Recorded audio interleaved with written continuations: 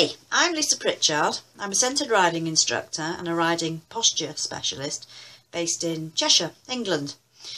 And from this year I've decided I'm going to do a little video diary about some of the things that interest me with teaching riding, some of the things that concern me a little bit, some of the things that amuse me, and see where it takes me. I'm hoping that people will enjoy, agree, disagree, and have their own opinions too, and that would be great.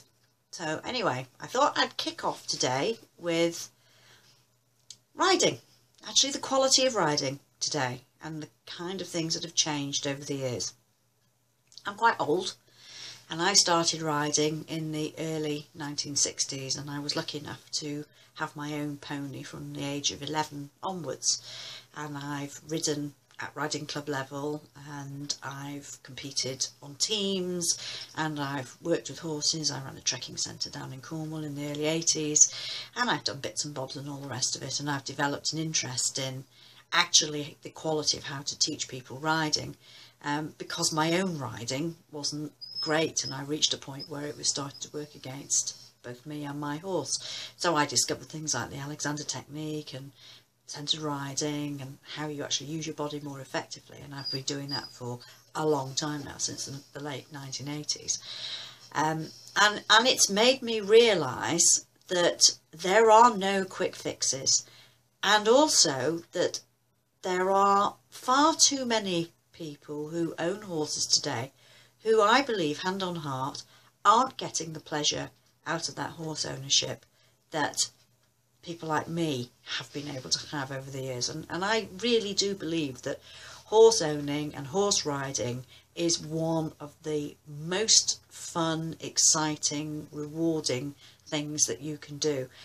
And I think when you have restrictions on what you feel you can and can't do with a horse that limit your enjoyment, that's a shame. I mean, I've been very fortunate. I've had nice horses, and I learnt to ride at a time where the way that we were taught to ride was fairly, shall we say, robust, and that you were just, you know, sent down jumping grids with no reins and no stirrups, and you just kept falling off until you stopped falling off, and you were on the lunge with no reins and no stirrups, and you had to go across country with no stirrups, and, you know, every time you fell off you were just yelled out to say, get back on, and off you went. And it was brutal. It was absolutely brutal, but frankly, you know, there were many of us who fell by the wayside. Quite sensibly, they decided that they wanted to do something that did not involve them eating dirt on a regular basis and breaking bones, or potentially breaking bones, and, you know, they decided that horse riding wasn't going to be for them, and they'd take up a more genteel hobby. Those of us that were brave enough, or foolish enough, whichever way you want to describe it, we learned to stick on. And we had confidence, you know, we because we stuck at it, we were obviously quite confident riders, because we didn't mind falling off. And we were younger too, and we bounced, and that does make a big difference, believe you me. So those of us that were lucky enough to have our own horses, we didn't really have any kind of restrictions on ourselves. We weren't bothered about riding on our own, we weren't bothered about riding in company. We expected to jump pretty much every day. When we went out hacking, you jumped ditches, you jumped fallen tree trunks, you know, you put up little jumping lanes in various places, and you jumped, you know, even if you went off and did showing as well, everybody jumped. And I think that definitely helped with the quality of our seats. We did have a more independent seat. We didn't go round and round in arenas, for the simple reason that there were no arenas. You know, we went out, we act out, and we did in straight lines, you know, everywhere, up and down, hill and dale. But we very rarely said, oh no, I don't think I can do that. You know, we didn't think, oh God, I'd never go hunting. You'd just go, you know, and you'd either go at the back or in the middle, or you'd be hanging on, trying not to overtake the hounds in the front. And when everybody else went over a fence, you went over it too, whether you liked it or not sometimes, or sometimes you didn't end up over the fence, or sometimes you and the horse ended up on each other sides of the fence.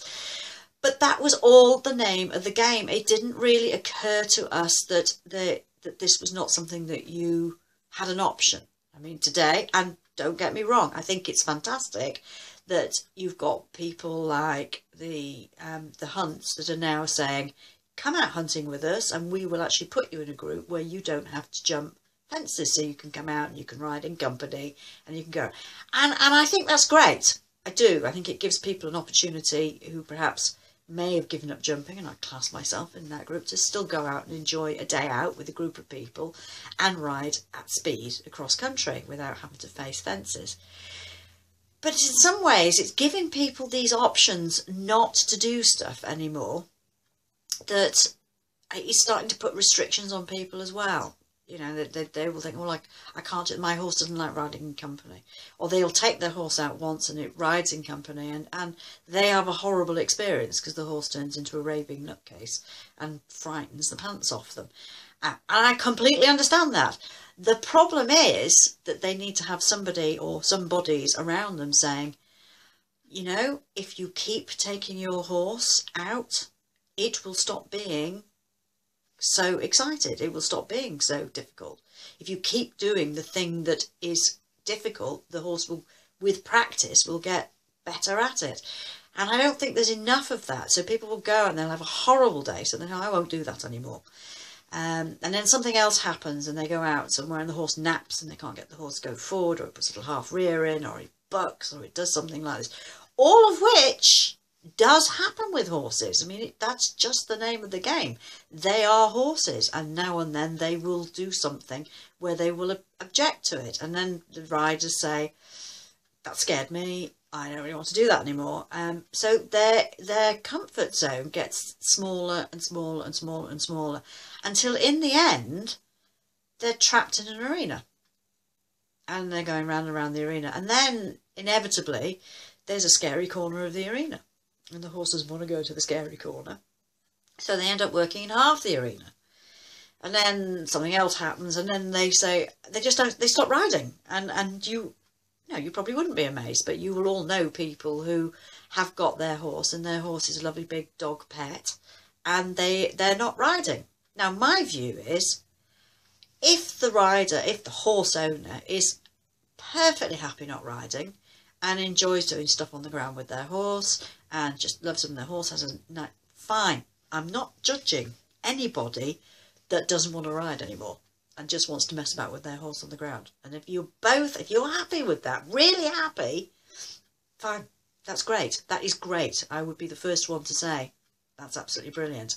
However, if you are one of the legion of people who own a horse who wish that they could do the things that they bought the horse to do, but they can't because they're fearful and they think, well, the horse can't do this and they can't do that and all the rest of it, then I really do think that they've got to take a hard look and say, this is not going to be an easy road to do this, but I have to overcome this.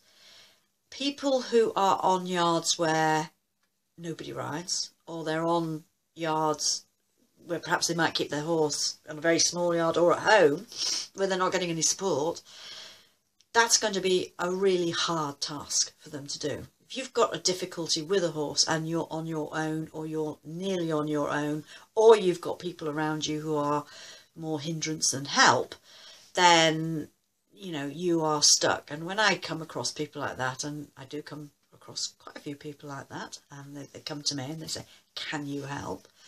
I have to be absolutely honest with them and say, look, you know, I think the first thing you need to consider doing is moving somewhere where you're going to get a lot of help with your horse, and you're going to get a lot of help with your riding.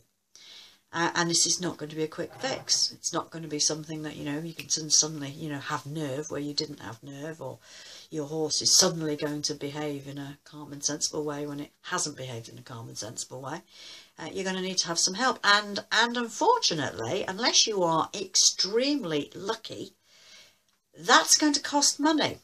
And I think one of the truisms that are bound today, that rather than buying a £34,000 horse, it is better to buy a £1,000 horse and have £33,000 worth of lessons, and that's really support and being in the right place, including in that lessons. And I'd like to see a lot more of that, because it does bother me that we've got so many people who think they have realised their dream when they buy their dream horse, and that dream turns to ashes far too quickly when the first thing that goes wrong, and they don't know what to do about it, and they're scared, and then they feel guilty because they're not riding, and and then they feel bad about the horse, and then they're getting themselves into this complete spiral until they reach a point where actually, frankly, they're really quite difficult to help. And I do want to give the advice to some people, say, give yourself a break, part with your horse, and then start again. But I know very few people feel able to take that sort of advice. But just think about it. Why did you buy the horse? Did you buy the horse because you wanted to enjoy riding your horse? You wanted to go places, you wanted to go out and do things and have fun with your horse. Are you actually doing that?